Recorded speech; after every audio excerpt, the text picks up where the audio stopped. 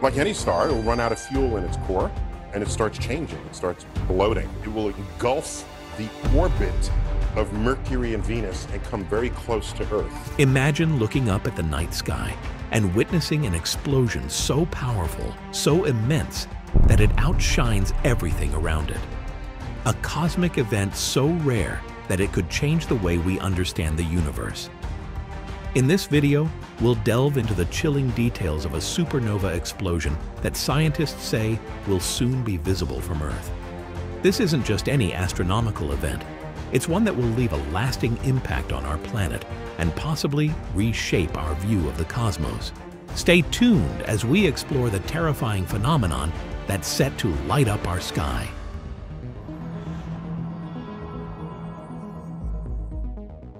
To understand the significance of this event, we first need to grasp what a supernova actually is. In simple terms, a supernova is the explosive death of a star. It happens when a star reaches the end of its life cycle and can no longer sustain nuclear fusion in its core. This leads to a catastrophic collapse, followed by a powerful explosion that releases an enormous amount of energy and light. These explosions are so bright that they can briefly outshine entire galaxies, releasing more energy in a few seconds than our Sun will produce in its entire 10 billion-year lifetime. But what makes this upcoming supernova particularly terrifying is its proximity to Earth and the potential effects it could have on our planet. The star in question is known as Betelgeuse, one of the brightest stars in our night sky. Located in the constellation Orion, Betelgeuse is a red supergiant, an aging star that has expanded to nearly 1,000 times the size of our Sun. For years, astronomers have been monitoring Betelgeuse closely, noting its unusual dimming patterns and erratic behavior. These signs suggest that Betelgeuse could be nearing the end of its life, and when it finally goes supernova, it will be a sight like no other. The explosion will be visible even during the day, and at night, it will rival the brightness of the full moon. But while the spectacle may be breathtaking, it also comes with potential dangers. A supernova is a tremendous interstellar explosion that occurs when the universe's largest stars explode. While smaller stars simply fizzle out, the death of an astronomical heavyweight is a showstopper. It has spent its life cannibalizing its own innards, and sometimes the innards of a solar neighbor, for fuel. When there is nothing left for it to consume, it collapses in on itself and then explodes outward in a death knell that outshines other huge stars and sometimes entire galaxies for days, weeks, or even months. In a galaxy the size of our Milky Way, a supernova explosion should occur around every 50 years, according to statistical calculations. The most recent supernova in the Milky Way was thought to have happened in the late 1600s, according to experts up until 2006. A group of interstellar particles that had eluded their detection for 23 years turned out to be the afterglow of a supernova that had occurred only 140 years before. The flare-up went unnoticed by astronomers due to cosmic dust, which also obscures the vast majority of the estimated 1 billion supernovae that explode outside our galaxy annually. On the other hand, a pair of binoculars can reveal some supernovae due to their extreme brightness. A supernova that burst 21 million years ago may be seen by Northern Hemisphere Earthlings in September 2011 when they peered into the Pinwheel Galaxy. This galaxy is visible from above the Big Dipper's handle but is obscured to most Southerners. On nights without clouds, a star chart makes identifying constellations a breeze. After all, humans have been tracking the locations of these stars and planets for a very long time. But what if a guest star unexpectedly shows up among its well-documented counterparts? It's likely the remnants of a supernova that burst into existence eons or millennia ago, and the light from that star is only now visible to our eyes. It doesn't take a professional degree to make an astronomical discovery. In January 2011, a 10-year-old girl found a supernova in a galaxy 240 million light-years away. When new, brighter, and more distinct pinpoints emerge in the sky, scientists frequently turn to amateur astronomers to keep an eye out for them. As their temperatures rise, stars on the verge of a supernova transition from red to blue, and the Doppler effect keeps supernovae somewhat blue. The light from their explosions is traveling toward Earth at such a high velocity that it seems blue to the human eye. Also, a supernova won't budge from its spot like a comet or a commercial airliner. Astronomers living in ancient China made the first record of a supernova some 2,000 years ago. The point of light seemed to be a brand new one to them, and they couldn't make sense of it. But the object vanished without a trace after 8 months of documenting the new star. Despite the fact that this elusive star may have faded into obscurity, a renaissance of interest in the finding occurred in 2006, when astronomers noticed similarities with supernova remnants recorded in ancient China. It was a light bulb moment. Similar supernovae have been discovered in galaxies around the universe, including our own, which is millions of light years distant. A supernova that was visible to the naked eye was found in 1987, close enough to Earth that telescopes weren't necessary to see it. The Milky Way galaxy's neighbor, the Large Magellanic Cloud, is where this supernova went off. When scientists found its debris burning brighter in 2011, it made history once again, this time when it entered a new decline stage. This supernova remnant's brightness got more pronounced as the remnant's residual mass expanded and collided with a debris ring released before the explosion. The X-rays and heat released by the collision made the remnant appear brighter. Where did this star's self-destruction start? From its humble beginnings as a baby star, formed when gas and dust buckle under the strong force of gravity, a big star emerges. The core of a young star draws in more gas and dust from the interstellar medium as it heats up. This maturation process can last as long as 50 million years, after which there is a lustrous adult stage that lasts for another 10 billion years. Where does all that dazzling light come from? Nuclear fusion of hydrogen into helium, a somewhat denser and heavier element, is the process that powers stars. Stars undergo fusion in their centers, and the resulting energy radiates outward, illuminating the universe and keeping the dense core from exploding. The end of a star's life begins when its hydrogen fuel can no longer be used to create helium. The core's temperature increases when it starts to collapse due to less energy radiating outward. The star's expansion is caused by hydrogen fusion, which only takes place in its outer layers. It becomes a red giant. A red giant will lose its outer layers to become a white dwarf. A star of sufficient mass will eventually burst into a supernova, consuming those layers and combining them into heavier and heavier elements. If the star's gravity is insufficient, it will instead expel its outer layers into space, which cools them. The collapse of its core will cause an explosion beyond anything we've ever seen on Earth, unless we bundle and simultaneously explode a few octillion nuclear bombs. Does anyone know how far away Betelgeuse is, since it is the closest possible supernova? Although precise distances cannot be determined, it is likely to be close to 1,000 light-years, which is relatively close by galactic standards. The eventual supernova explosion of Betelgeuse is a fact that will be known to us. However, its timing remains uncertain. Very little is known about the past of supernovae observations in our Milky Way. Seeing a galactic explosion, particularly one as nearby as Betelgeuse, in our lives would be an incredible feat. Internal thermonuclear fusion reactions are what give stars their luminosity. The process is rather straightforward. They use energy to build more complicated elements by fusing simpler ones, like hydrogen, into helium. Large stars will eventually run out of simple fuels, but will continue to burn more complicated fuels until their cores are iron, at which point nuclear burning will stop. After fusion stops, the extreme pressures and temperatures inside a star decrease, and the star itself becomes much more massive. After collapsing, the star rebounds in a spectacular explosion known as a supernova. Once their fuel supply is depleted, large stars like Betelgeuse undergo a Type II supernova explosion, which is characterized by rapid collapse and explosive explosion. Whatever is happening inside a star, its remaining fuel and its proximity to collapse determine when it will explode. But how is Betelgeuse functioning internally? Betelgeuse is believed to be in the final stages of core carbon burning, according to recent findings. And for a big star like Betelgeuse, the carbon burning period lasts about 1,000 years. If we are indeed near the end of that stage, then Betelgeuse is likely about to burst, maybe even in tens of years. But aren't other options also possible? Without a doubt, there are. Since surface conditions seldom alter in the late stage close to carbon exhaustion and beyond, the researchers argue that it is not possible to pinpoint the exact evolutionary stage. What goes on deep inside a star tells the story, even if astronomers can only see the surface.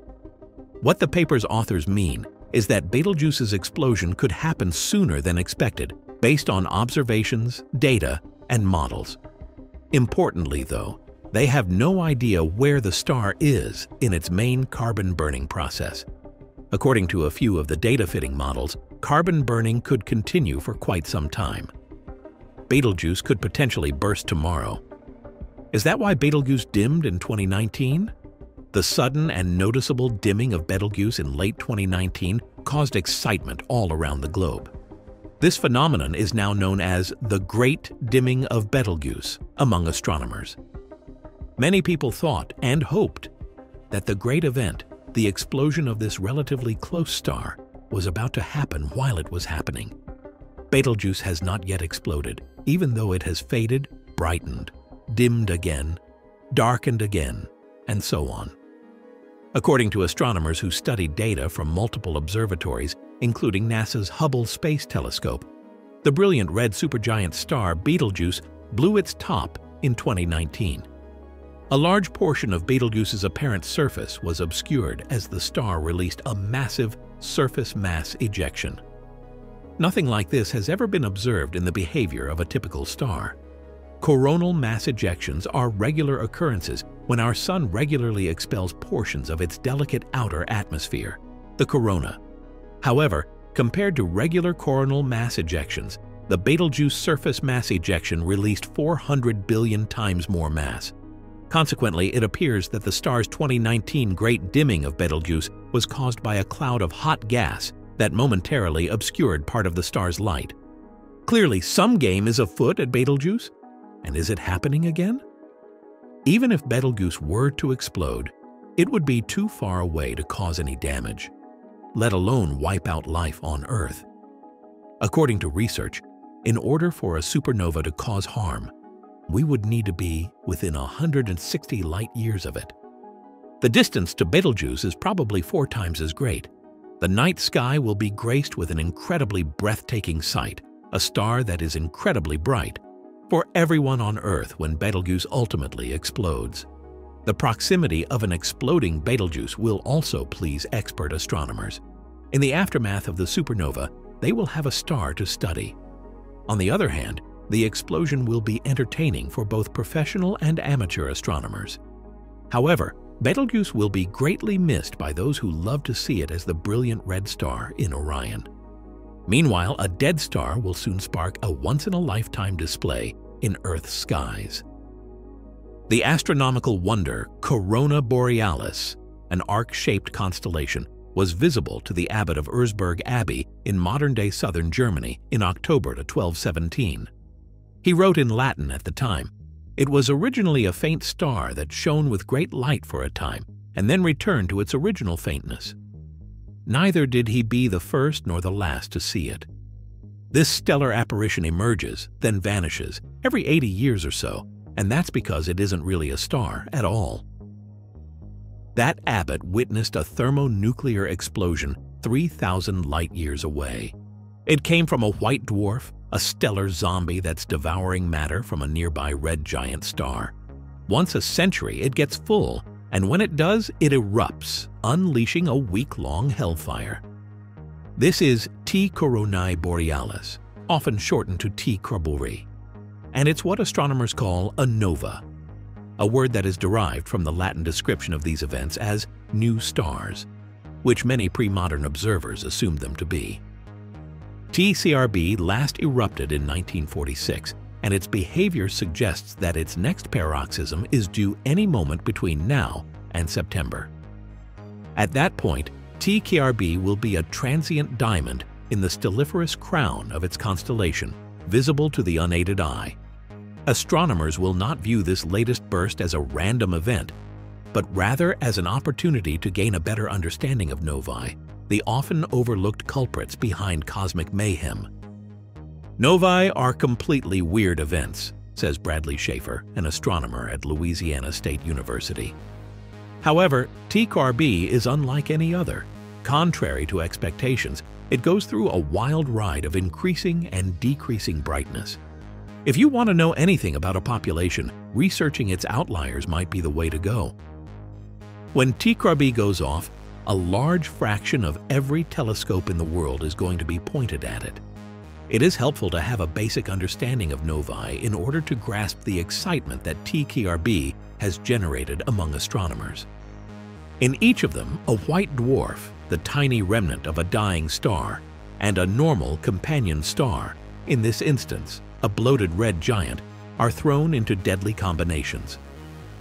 The hydrogen from the companion star falls to the white dwarf's surface as a result of the dwarf's gravitational pull, since the white dwarf is so dense. An unstoppable chain reaction leading up to a nuclear explosion is set off when this veneer becomes hot and eventually ignites. This is like a gigantic hydrogen bomb that blasts off the entire atmosphere of this Earth-size white dwarf. Not to be confused with supernovae, which are more catastrophic explosions that lead to the destruction of a star. However, that in no way diminishes their significance or awe-inspiring nature. In a series of devastating eruptions, novae manage to preserve their stellar parents while enhancing their heavenly environments with a powerful blend of newly formed elements. One of the primary sources of lithium may be novae, which also produces oxygen, nitrogen, and carbon, three of the most essential ingredients for life. So deciphering novae is essential to comprehending the pathway from astronomy to biology. If astronomers are fortunate, recurrent novae, those that explode at least once every 100 years, can serve as reliable study guides. Even with TKRB, they've only discovered approximately 10 in the Milky Way thus far. The eruptions of this system have only been recorded for 4 years, 1217, 1787, 1866, and 1946. This is despite the fact that TKRB appears to be quite reliable, but ancient astronomers have shown it to be unpredictable. After careful analysis of its previous 2 recorded eruptions, experts have determined that it is expected to go off in around 3 months, give or take, and will be visible for a few days. Several of the world's most prestigious observatories are already planning to seize the opportunity to capture the explosion of TKRB in optical, radio, X-ray, and other light wavelengths when the time comes. Also involved are amateur astronomers. With such all-encompassing monitoring, TKRB could go from being a cosmic anomaly to providing solutions to mysteries that affect all novae. For example, how hasty are their outbursts? X-ray astronomy can help with that. When an eruption happens, you have this hot, glowing fireball, Koenig says, one that emits X-rays. As it expands, the white dwarf's expelled shell cools down and subsequently emits optical radiation. The time difference between the X-ray and optical flashes can clock how fast the jettisoned material is moving. Almost massless neutrinos are produced by several types of cosmic cataclysms and can show secret data about the powerful processes that release them. However, neutrino detection is infamously difficult, and no neutrino has been detected from a nova to this point. It would be helpful, though, to know when and where a neutrino-making nova is expected to flare up. A fresh perspective on the explosive physics of all novae could be revealed if it turns out that current-generation neutrino detectors are able to detect TKRB. Although many astronomers are interested in nova explosions, the question of what they could evolve into is perhaps more intriguing. A pair of stars, including at least one gas-guzzling white dwarf, undergo mass exchange in this type of supernova, much like in regular novae. Their thermonuclear explosion, however, is so powerful that it destroys the matter-accreting white dwarf. A common scenario for a Type 1a supernova is a white dwarf that has consumed an enormous amount of star matter, reaching the Chandrasekhar limit and becoming 1.4 times heavier than the Sun. When the white dwarf's mass gets too great for it to sustain, a thermonuclear chain reaction sets up, and it explodes into its own destruction. Consequently, the most important thing to know is how these white dwarfs manage to accumulate enough matter to go over the Chandrasekhar limit. Since Type 1a supernovae should theoretically explode in the same way no matter where they are in the cosmos, their explosions are useful yardsticks for measuring enormous distances between galaxies. Therefore, if astronomers can find any anomalies in the comparable but smaller explosions of regular, non-supernovas, it could alter their Type 1a-based mismeasurements of the cosmos slightly. Every time a white dwarf explodes, it may not completely devour or eject all of the matter it has accumulated. Therefore, scientists are interested in studying how regular novae work. How much of that matter stays on the white dwarf? How much is blown off in a nova? This apocalyptic balance sheet can be checked during T-Krabbe's next outburst. The white dwarf is mainly made of carbon and oxygen, while the red giant is donating hydrogen, providing a bulk ingredients list from which relative proportions within a nova's ejecta can be ascertained. As a result of T-Krabbe's impending explosion, astronomers hope to gain insight into the three perplexing peculiarities of this particular nova. We are unaware of any additional novae that display these characteristics. The majority of novae remain faint and only become very brilliant during eruptions, but T-Krabbe is unusual in two respects. Firstly, it is in a condition of modest brightness for around 10 years, before and after an explosion, during which it emits a hot, blue, violent light. What causes the high state to deactivate? Why does the high state activate anyway? We don't have the faintest idea as to what's going on. The second strange feature is its pre-eruption brightness dip, which happens about a year before the eruption. It heralds an impending eruption and is also a strange and unprecedented enigma. According to some theories, the white dwarf's accreted matter acquires a char, a dusty covering that hides the blazing bonfire below, as it nears its well-done phase. It is possible that the pre-eruption dip is caused by T-Krabbe ejecting gas before its eruption, which then forms dust shells and shuts off light from the central system. Lastly, it appears that T-Krabbe has a secondary eruption a few months following its explosion. This eruption is bright, but it doesn't quite match the brightness of the first outburst. It may continue for a few weeks or months. A long-lasting mystery has been the secondary maximum, according to Munari. Unfortunately, he does provide a potential remedy in a recent preprint. It's all a delusion, not just another eruption. The white dwarf flambeing the red giant's observable hemisphere during its accretionary phase and outburst. While the white dwarf may be cooling down after the eruption, the red giant's side facing the inferno is still very hot. When this hot side turns to face Earth, astronomers mistakenly see this glow and think it's a second eruption. And when T-Krabbe actually unleashes its hellfire, everyone will be able to assess Munari's idea. What would transpire if the stars disappeared is another important issue to ponder. Our ability to establish the calendar, navigate, and advance scientific knowledge, from agriculture to physics, would be severely hindered in the absence of stars. Changes in global power dynamics, and changes to human migratory patterns, political landscapes, and commerce routes could result from a world without stars and astronomical navigation. Culture, trade, and the emergence of new world powers would all undergo dramatic changes in a starless sky.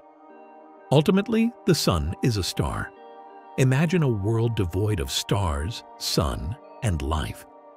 If you happened upon this cosmos devoid of stars and life, you could find yourself wishing you had brought a warmer coat as you floated through a freezing expanse of emptiness. Decent burritos would be harder to find. Every once in a while, a neutrino would blip into or out of existence. Then, how about we reframe it? What if the stars were invisible? In this hypothetical universe, Earth still has planets and a sun, but we can't see any stars outside our solar system. We can assume this is due to the fact that a dark nebula encircles our solar system. Nebulae are massive clouds of gas and dust that are typically merging to create stars. They shine brightly because of this, but every once in a while a large cloud of interstellar dust will obscure their light because of its low temperature. Our solar system is located inside a dark nebula, but we got a bad galactic hand when our sun formed. That's what we'll pretend for the time being. As life emerged on nebula Earth, the stars dimmed and the solar system dipped into a dust cloud. The night sky became increasingly black on the night that the first courageous little lungfish wriggled onto land as the dust piled denser over the subsequent several million years. The night sky was filled with mere remnants of the last, most brilliant stars that had broken through the nebula, a handful of red splotches. In the darkness, all that humanity could see when they finally looked upward were the planets and the moon. On nebula Earth, humans lack the necessary technology. Using the stars has been an integral part of human history, allowing humans to establish calendars, navigate, determine when to plant crops, and advance scientific knowledge, particularly in the field of physics. An important source of power for Egyptian priests was the ability to foretell the path of the stars. It is more difficult for the priests on nebula Earth to recruit helpers for the pyramids when they do not have a divine mandate.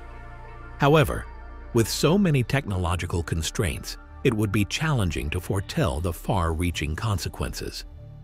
Therefore, let us zero in on one specific area: navigation by the stars. Keeping an eye on the shoreline allows early Europeans sailing around nebula Earth to circumnavigate the Mediterranean Sea. A sundial and compass make it easy to find your bearings during the day, but at night, you'll need the stars to pinpoint your exact location. Sailing becomes more perilous when you can't see land. Even a little storm might make it impossible to tell where you are. Any maritime journey longer than a day has an ever-increasing margin of error due to the increasingly erroneous bearing, making travel over open seas practically unfeasible. All major human migrations on nebula Earth take place on land since the planet lacks advanced navigators. Even though they have been inhabited since land migrations occurred when sea levels were lower, the Americas, Greenland, and Australia continue to be geographically separated from one another even after Europeans colonized them. There is a complete lack of human habitation on other celestial navigationally populated islands like Hawaii, New Zealand, and Iceland. Even though these islands are technically navigable, any sailors who happened upon them would be completely lost if they ever managed to return home. So, the stars are right to be visible. The universe is quite mysterious in how it works. Thanks for watching another episode of Voyager. While you're still here, make sure to click the video on your screen for more mind-blowing videos about space.